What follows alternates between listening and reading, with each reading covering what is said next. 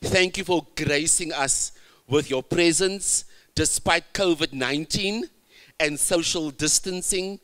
We are glad that you are with us this evening.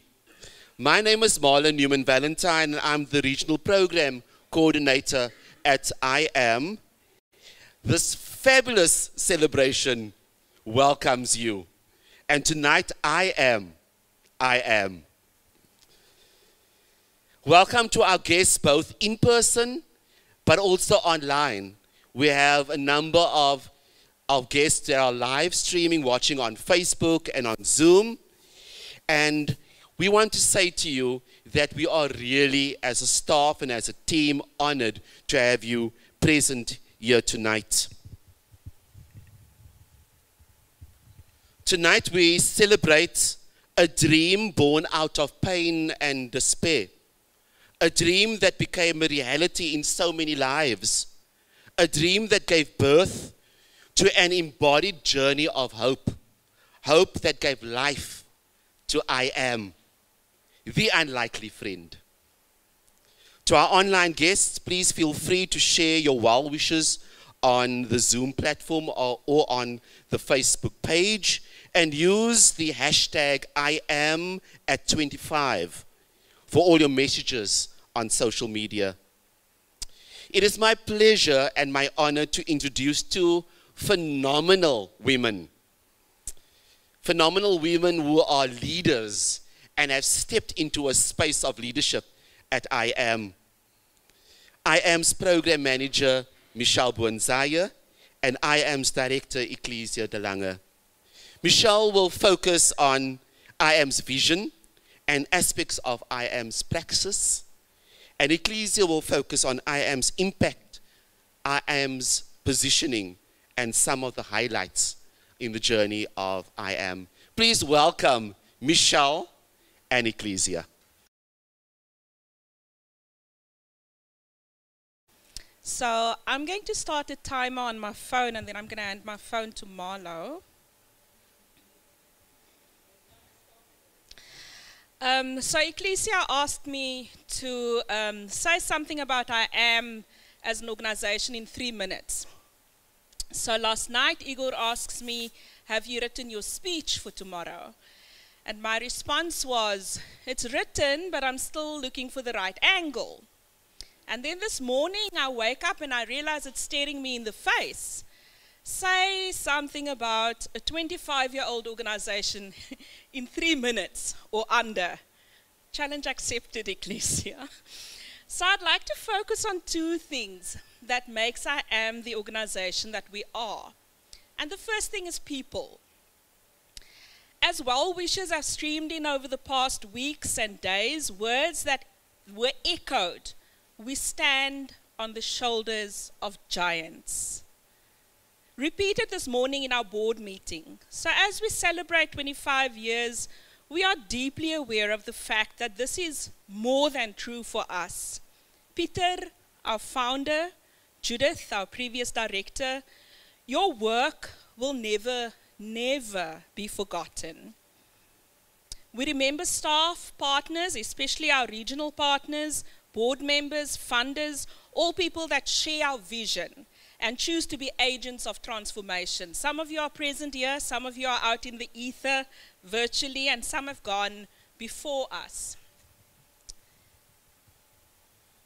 This brings me, oh goodness, am I at the right spot? Yes, bladsy 2. Don't count that, Marlo.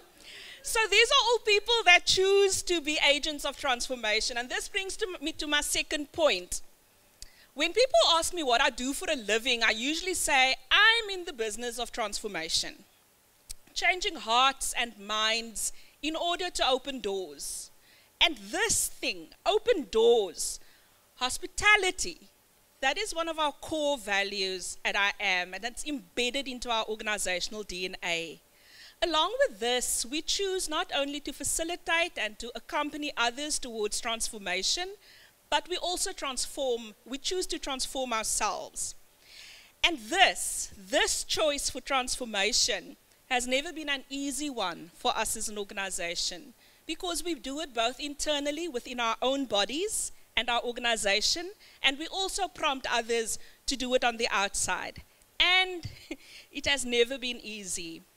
Not for those who have left the organization, nor for those that remain right here. It has forced us to balance our core value of hospitality with the very real intersections of sexual orientation, gender identity, and for the past 5 years, race, class, ability, and so much more. So we have learned some hard lessons. Some of the lessons that we've learned, it's not easy to choose courage over fear, learning over stagnation, and I've learned in the past 12 hours that the 3-minute speeches really are possible. Thanks, Ecclesia. I really pray that this organization will continue to accept the challenge that we've always accepted over the past 25 years, to accept everything that comes our way, even making 3-minute speeches, and to continue our own internal and external transformation as we continue to become our own core value, hospitality for all bodies. Thank you. And now, our director, the phenomenal Ecclesia de Lange. Good evening, everyone. Don't start the clock. I can do it under 4 minutes, Michelle. Yes. What an incredible privilege to be part of this wonderful celebration. Our 25th anniversary speaks of the courage and tenacity of ordinary people making a difference in the lives of LGBTIQ, and I'm going to use an umbrella term, queer, in continuing my speech, in people living with HIV and faith communities in Africa. As I've looked back with the team, and in particular as we wrote the 25th report, I'd like to highlight some of the extraordinary milestones that we've reached during this period. People, there are just too many, but so I apologize if I leave someone's name out, and something that you might think that was a better, Ecclesia should have chosen a different example, but here it goes. Tonight we celebrate Peter Oberholzer for responding to the call to establish a faith-based NGO in 1995. What a bizarre thought. At the dawn of our young democracy, Peter was determined to get the message of sexuality and faith on the agenda of the churches. We celebrate, as Michelle said, Judith Kotze, who joined Peter on his quest, and Ingrid Skoenraad, who joined the team when IAM convened the first African dialogue on Christian faith and sexuality in 2009. This was the start of IAM expanding into the region. We celebrate Belalwa Panda, who managed the Itemba Lam shelter, where vulnerable queer people from all over Africa were hosted. I don't know if you know this one, but IAM was central to the efforts to lobbying clergy and lay leaders in the support of the South African Civil Union that was passed in 2006. We've created many resources that have been developed to support queer people of faith, and we believe that saved lives on this journey. We created safe spaces for queer individuals, their parents, their friends, their families, who could not find room in their churches. We hosted the first queer clergy think tank, or tanks, the one in 2015 and 2017. IAM played a significant role, direct and indirect, in persuading the Dutch Reformed Church and the Methodist Church of Southern Africa to change their policies about the inclusion of queer people. This and much more was made possible due to the efforts of IAM staff, our partnerships with donors, academia, faith communities, civil society, individual supporters, our spouses, and our partners. Without you, we could not have reached these milestones. I thank you. When we contemplate about the future, we have to recognize that 2020 was a curveball when the pandemic hit our shores. The situation tested our mental capacity, our innovation, our adaptability, our resilience, and openness to learn new skills. We will continue to build on the accomplishments of the past 25 years. We are committed to integrate our programmatic work to ensure that we sustain and grow the gains that we have made as a collective. We are committed to making our work more accessible. We will expand our reach further, for example, expanding our involvement with schools regarding comprehensive sexuality education from a faith perspective. And we will look after our staff, our most valuable component. In the words of Brené Brown, one day you will tell your story of how you've overcome what you went through, and it will be someone else's survival guide. My prayer is that this will be true for IAM. In conclusion, I would like to thank everyone for the part you've played in the life of IAM, and for all who have made this event, this celebration, Abby, possible. Thank you for your hard work and your dedication. Thank you for IAM's team, the commitment of our current team. But most of all, I thank God for her amazing grace.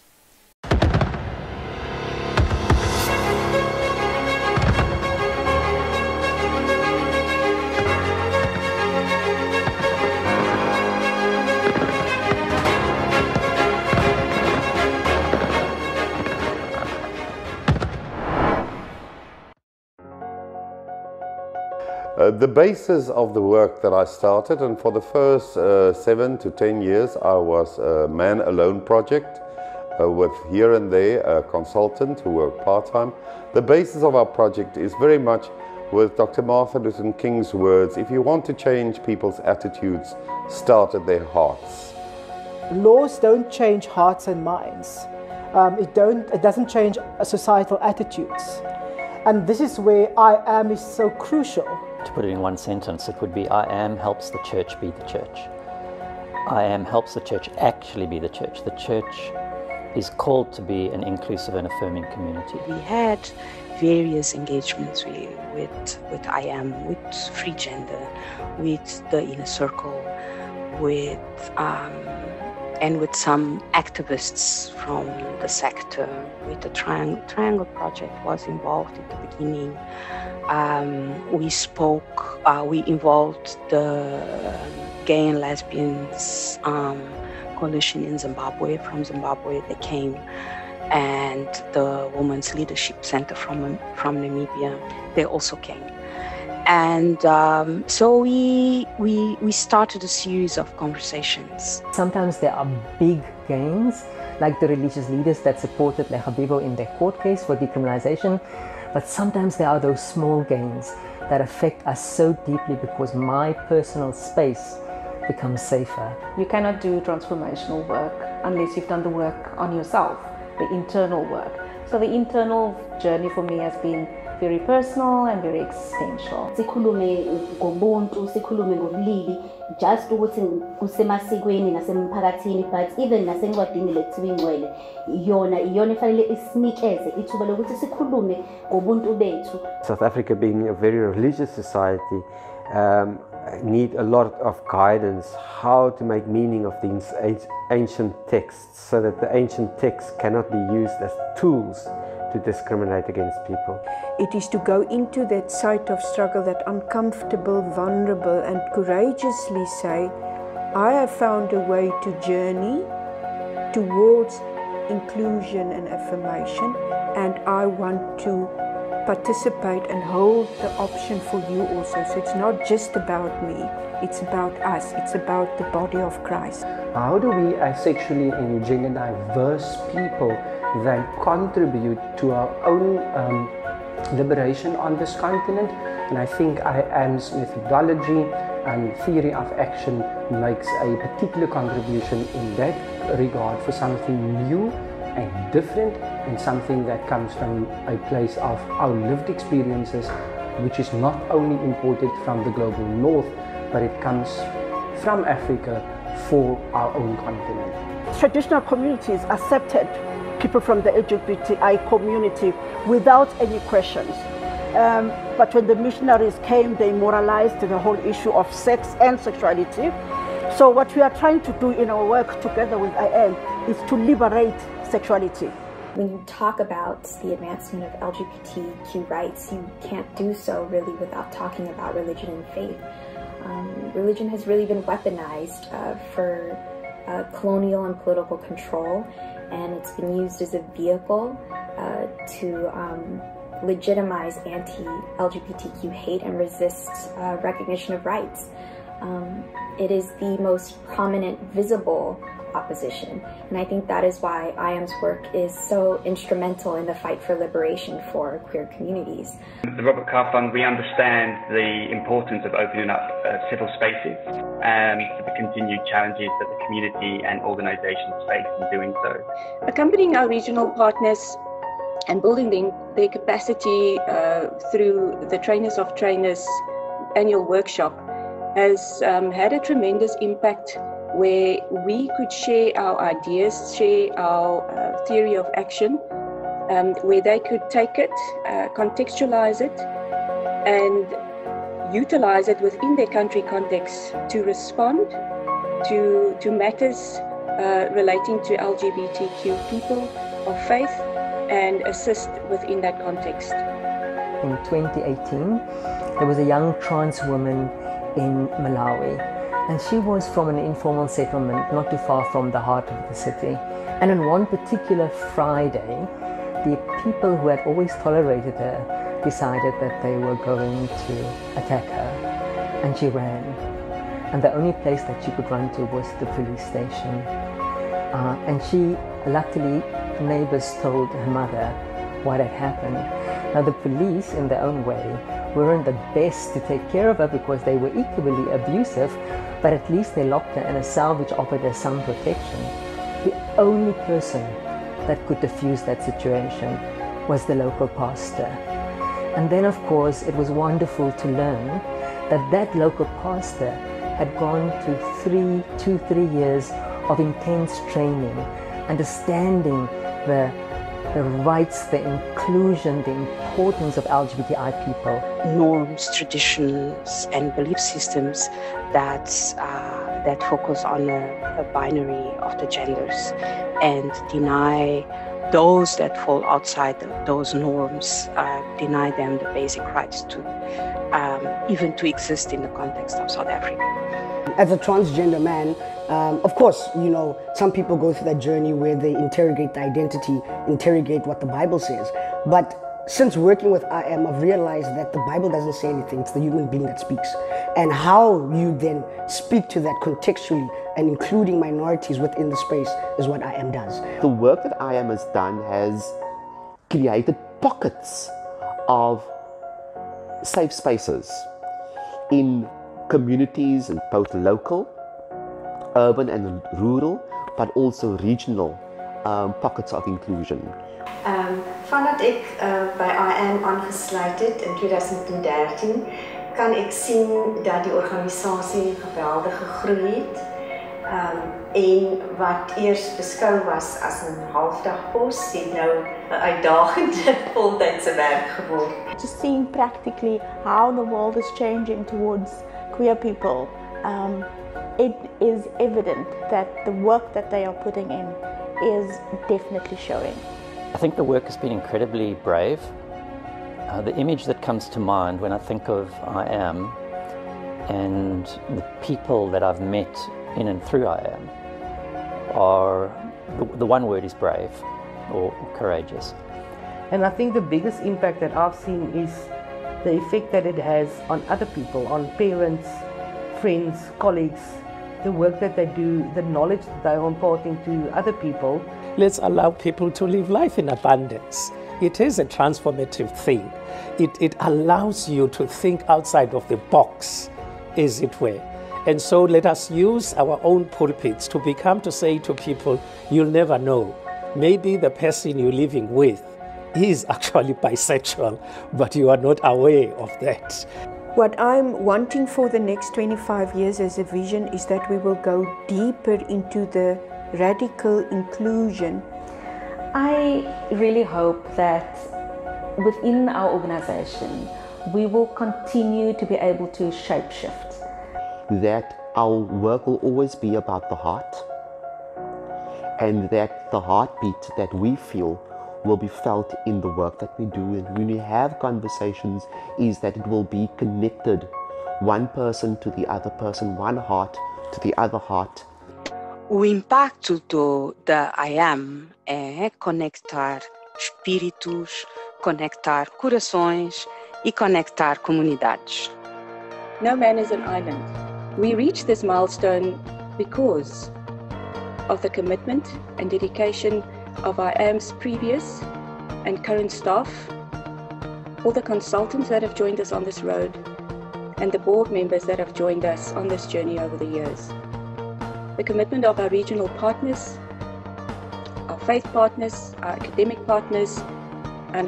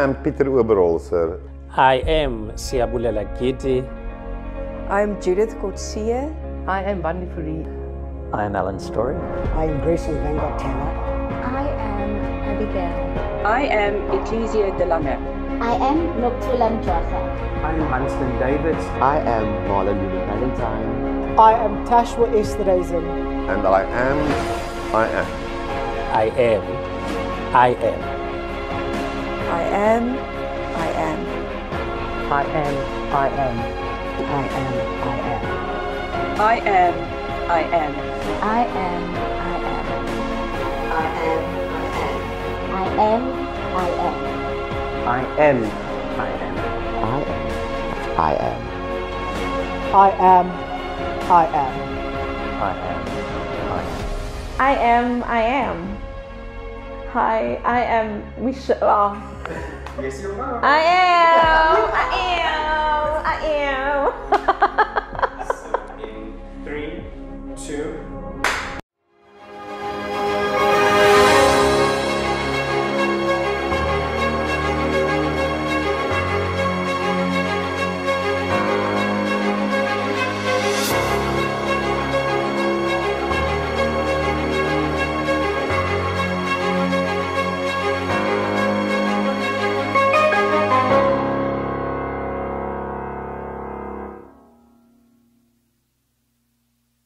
So it is my privilege and my pleasure to introduce a board member, Phumzile, who will be proposing the toast to the next 25 years in the life of IAM.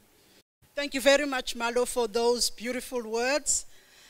You're very kind. Good evening, ladies and gentlemen. I am so happy. I don't even know how to start.